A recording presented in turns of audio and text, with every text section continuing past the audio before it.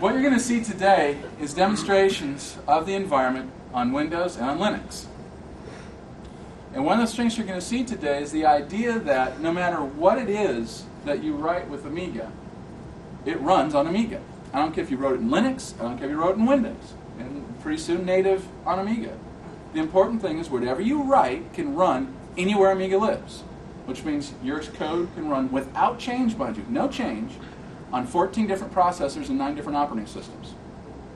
Okay? As an example, and we'll start over here.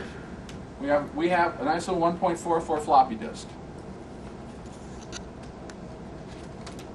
Put it in Windows. Yeah, hey, I didn't know about the whole floppy unmount thing, and that really hurt. I'm giving a demo. It didn't work. So we clicked on the Windows thing, and because I'm such a gearhead, it launches for me. So here we are. This is all running from the floppy. We've loaded an operating system.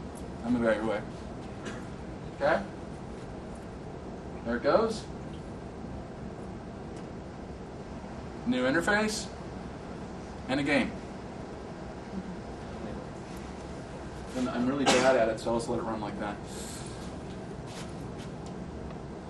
Now, for those of you guys that are interested in open source movements, the AMIGA open AMIGA list is phenomenal. All right. In fact, this game came from open source. Okay, same exact floppy. No change, no sleight of hand, nothing up my sleeves. We go to the Linux box. Trust your feelings, Luke. I am your father. I had to do that. Okay, we click on Linux.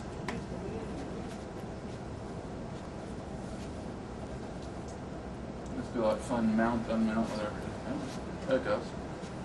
Loading from the floppy. So that's same floppy. Same floppy. Same binary, same code. And I'm still just as bad on Linux as I am on Windows. So nothing's really changing, has it? You can leave right now.